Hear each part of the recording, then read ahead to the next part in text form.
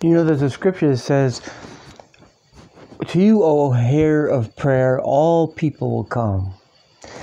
And, you know, I was thinking of what Jesus says, you know, about those that are giving the spiritual food at the proper time.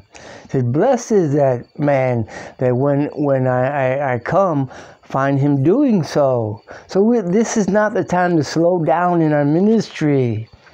But, you know, I was thinking I would preach every day to people if I knew people were listening. And I might try to do that, you know, just keep putting these videos out, because we need encouragement now.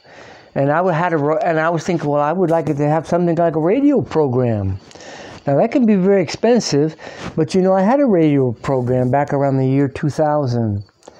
And it was a little expensive for me at that time, and I didn't have much money at all. In fact, I was using money that I was supposed to have for food for the radio program, and it got really tight for me, which I shouldn't do, you know. But on my last programs, I asked people, okay, now because I asked them, you know, if you have any financial assistance you can provide, it would be really appreciated. But the last rodeo programs, I say, okay, just let me know if there's anybody out there that's listening. I gave my email, could you just give me an email just to know that I'm reaching somebody? And I didn't get any emails, you see. So then I just then I'll just forget about the radio program. But and on BitChute, which is the only place I can, well, maybe I'll try YouTube too, I don't know. But BitChute seems to be the only place you can really have freedom of speech, you know. So I'm going to try to keep putting these out all the time, because blessed is that servant when I am arriving, I find him doing so. So I want to be right there with you, and I think love is the most important thing, and I want to preach more about love, you know. Those who need love are the ones that show love the most. And there's these other people that think, oh, that's because you're suffering so much. But me, I have it easy. And I can't show you a lot of love, but whatever little love I show you, you should appreciate it, because I'm better than you see, because you're suffering, but I'm doing good. I'm sitting high and you're low, so you should really appreciate any help I give you. Well, but that's not the truth, you see, because those people, they never understand, they never have empathy for the real disciples of Jesus Christ who are suffering. Because they were suffering, then they would love you. Remember, Jesus says, if you were from God, you would love me, because I came from God. But those that aren't from God, they didn't love him. And he says, that's because you're not my sheep. My sheep hear my voice, and they'll follow me. And they're not going to follow any voice of a stranger, because they don't know the voice of stranger. But they know the voice of love, because God is love. And they know the voice of sincerity, and, you know, I can't say anything to qualify myself.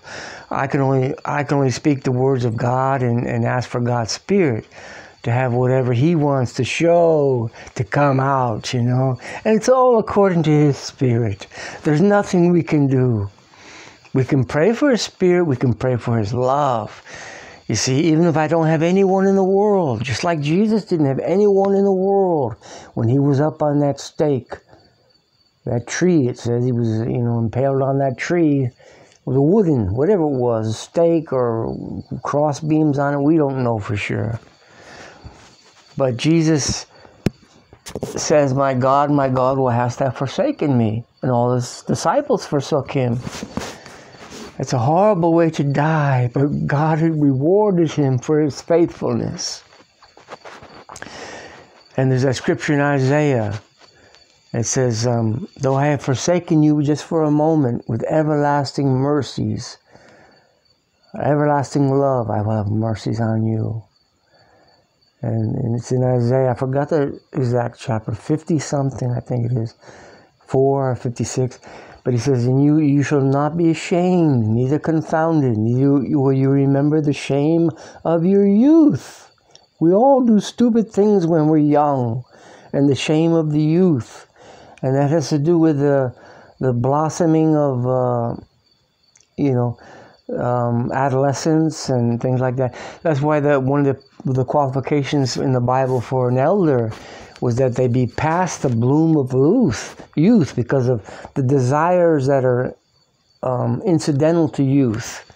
The fleshly desires, because the hormones are going, and it's the time to get reproduced, to find a wife, and you really can't turn that off. You see, it's really, because God put it in every man, and if we're not interested in that, we have to suffer with it. We have to deal with it, and it's not easy, So we do the best we can, and I have assurance that God understands us.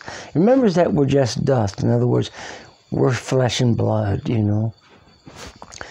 So others may condemn us. They might point out, oh, but you did that thing back then, Yeah, during the bloom of youth, where I didn't have complete control over myself. I'm not advocating fornication. I'm advocating anything to avoid fornication. But still, you have those hormones, and there has to be some kind of a release or something, because we're just human, That's the facts of the matter. At least it was with me. I'm okay now. I'm past that, so I don't have to deal with that anymore. And that was my main problem when I was young, But anyway, God says that you will forget the shame of thy youth. How comforting is that God can forgive us. We'll do whatever we can not to sin. But it's not like Paul says, the things that I didn't want to do is what I did. Why? Because of the sin that resides in my flesh. So God is understanding, but you have to hate it. Hate what is bad.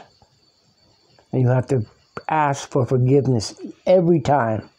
Every time you get out of the way, or you start to get out of the way, or you begin to stumble, you need to ask for forgiveness right away. You'll know it because you have a conscience, and the conscience will alert you. And you will feel like something is off. Something is not right. You don't feel whole anymore. Like half of you is walking into the wrong way, and you feel like in limbo, kind of a weird thing. Well, that's when you want to pray to God for forgiveness for your sin. You don't want to pursue it. You don't want to pursue that girl.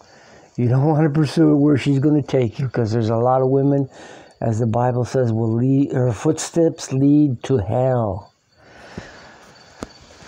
Okay, now, so one of my point was back to that scripture is that everlasting mercies God, you might be forsaken sometimes. Or one time especially, God wants to test us. He tested Jesus, and it says, for the reward that was held out to Jesus, he endured that torture stake, and now he sits at the right hand of God. And he has immortality. He can never die anymore. And that's amazing. Now, that's something that God is not going to hand out to very many people. Not at all. Well, some people say, well, I am the anointed, and I belong to this organization, and I give a nice speech, and I've fooled a lot of people, Well, that doesn't count with God. God knows who belong to him, and you have to really go through the ringer. If you don't have the joy of the Lord, that's because you're not suffering. It's because the joy comes through suffering. And God's help through those times. If you're not suffering, then you're not of his. All those, it says, the desire to live with godly devotion will be persecuted and will suffer. If you have an easy life, you're not one of those. Because God says, without a doubt, he scourges everyone that he receives as a son. That means heavy discipline. But we partake of his holiness because of that, you see. So that's the great thing where it leads us to. So I'm going to cut out for today, for this video. And God bless you all. Thanks for listening. I pray for you, wherever you are. I pray for the little sheep. Remember, Jesus told Peter, you love me? Peter says, of course I love you. Jesus says, feed my little lambs. Feed my sheep. So that's what I'm going to endeavor to do. And I'll have a radio program someday if I know I got at least a few people listening, you know. And I'd like to share this with as many people as I can, the knowledge and the love that God has given to me, because I know there's a lot of distress out there. There's a lot of suicidal thoughts and things like that. Don't do that. Jesus, come to me, all you that are thickly laden and burdened, and I will come and I will refresh your souls, for my burden is light, you know, and you will find refreshment for your souls, because I am meek and peaceable, you know. Okay, God bless you all. Contact me anytime you want. I love you all with all my heart. I pray for every one of you that you may have eternal life and live forever, to be worthy to escape all the things that are destined to occur and to stand before the Son of Man. And that when I says be worthy, that doesn't mean our own works. That means that the cleanliness that God gives us when He washes our robes white and gives us a new spirit of eternal life that bubbles up from within us. That's how we prove, that's how we're worthy. And that comes out of faithfulness to God, keeping His commandments, and by prayer and dedication. That's how we're found worthy. Not because we're something, we're nothing. Everything, God is everything, and to us belongs nothing. But to God, Jehovah, and His name, everything belongs to Him. God bless you all. Talk to you soon. Talk to me anytime. Take care now.